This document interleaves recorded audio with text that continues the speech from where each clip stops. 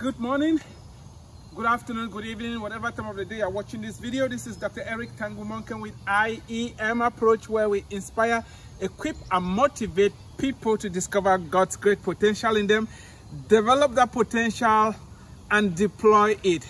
When you discover the potential that is in you, it is incumbent on you to develop that potential, and the last thing is for you to deploy it.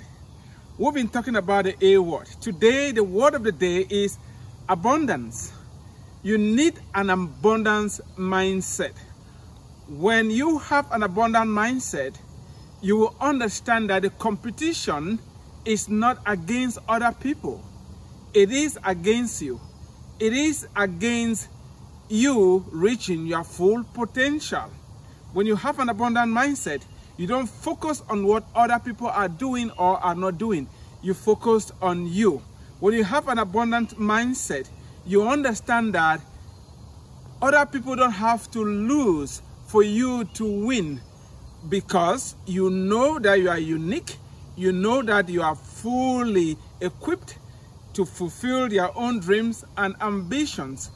When you have an abundant mindset, you are not envious or jealous of other people, because you've discovered that you too is having great potential in you. You understand that you too, you are having a purpose in life. You will understand that you have what it takes to be all what you were created to be. When you have an abundant mindset, you will be able to empower other people.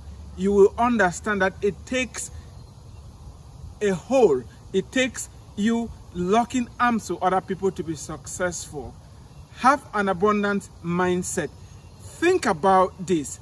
The sun rises every day and gives us more than enough energy that we need to run our lives and power this planet. Let that sink in. The sun gives out more energy each day than we all need.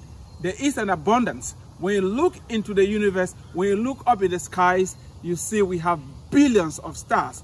And every star has its place. Every star shines. You don't need to get rid of other people to be all you were supposed to be. Share this video.